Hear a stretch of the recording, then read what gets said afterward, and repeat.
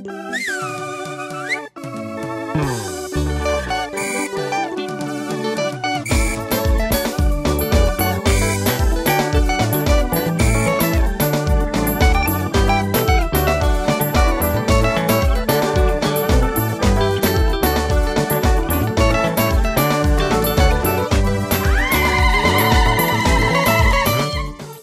is our pleasure to share with you today's feast day of Saint Therese. In Carmel, she was known as Saint Therese of the Infant Jesus and Holy Face. She died at a very tender age of 24 years. Living in Africa, we might say, well, what can a person so young teach us? What can she tell us? The culture says that no, it's not the young, it's the older, the wazés, those who are experienced in life, those who have gained a certain wisdom, a knowledge through human experience. What kind of experience did Saint Therese acquire in such a brief space of time? And what's shocking, what's surprising, is the fact that she never left her enclosure, her monastery, her convent.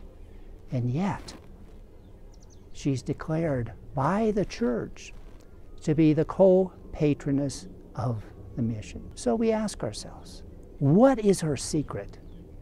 How did God reveal to her at such a young age this vast knowledge, this vast spiritual knowledge? Saint Therese was like us. She wanted to be happy. She sought happiness in her life. But she also realized that there were obstacles to happiness. Those obstacles that we all experience in life. For instance, sickness, suffering, pain, our human environment. But these same obstacles or problems or issues were the very grist for the mill of happiness for Saint Therese. She realized that she wanted to be many things. She wanted to be a warrior, a martyr, a priest, an apostle, but she couldn't be any of these things.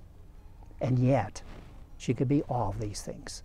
Because she realized, reflecting on Paul's letter to the Corinthians, that if she loved, and loved deeply, she could be all these things and more. That was her secret, to love with the heart of Jesus.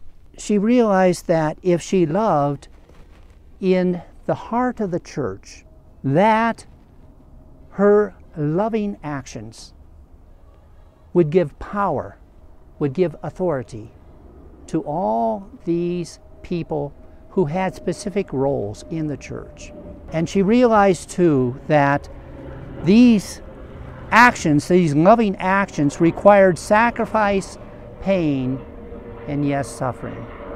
Saint Therese became so good about this, so practiced, that near the end of her life, she was able to say that she could no longer suffer, that all suffering was joyful. Can we say that? To my ears, it sounds very challenging. How can you be happy in suffering? We might say, well, this was simply a cloistered Carmelite nun in a far distant place. That's what enabled her to reach this height of perfection.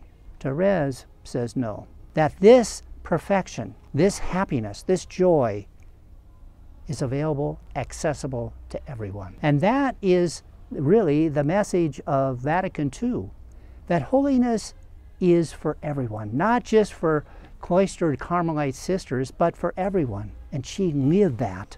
So how does the teaching of Saint Therese translate into concrete terms? If we turn to Sister Marie of St. Joseph, we find someone who is psychologically unbalanced. She was what we would call a manic depressive or a bipolar. In other words, she would have mood swings from great highs to great lows. In addition to that, she was prone to outbursts of violent anger. She was a person who was very difficult to live with.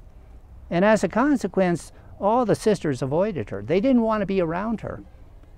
When the sisters would have recreation, Saint Therese made a point to sit with her because none of the other sisters would sit with this Sister Marie. And she would talk to her and cheer her. She worked in the linen room, and again, no one wanted to work with her, so she was alone there. You can imagine the kind of lonely life she felt, she experienced in the Carmel. Therese, a year before she died, she asked to work with this sister in the linen room. And this is what Therese writes. This year, God has given me the grace to understand what charity is. I understood it before, but in an imperfect way. I understand now that charity consists in bearing the faults of others, in not being surprised at their weakness, in being edified by the smallest acts of virtue we see them practice. And then she also said, I found her presence difficult to bear, even oppressive at times. But then Therese says that she was truly edified by her smallest acts of virtue, because I knew they took all of her strength. She also said about her that certain infirmities, like Sister Marie's, are chronic, that there is no hope of a cure. Did that discourage Saint Therese? It did not. She reached out to her. She was charitable to her. And so you might ask, well, what happened to Sister Marie? She was very grateful, even to the time of her death, to Saint Therese. And she wrote to the Carmel in 1929. She wrote the following to Pauline, Mother Agnes, the Superior. The work of sanctification, which my beloved Therese began so lovingly in me before she died, still continues. And I can say in all sincerity that my house is at rest. And I live now in complete abandonment.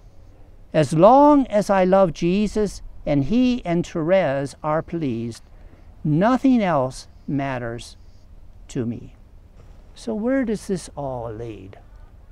I think we can conclude that happiness in life is something that is available to each of us.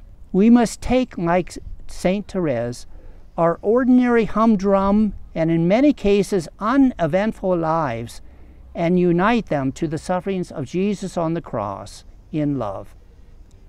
In our acceptance of these pains and sufferings, we will find the new life of the resurrection.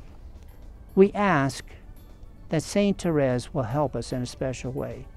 Let us pray to her. Saint Teresa of the Infant Jesus and the Holy Face, pray for us now and forever.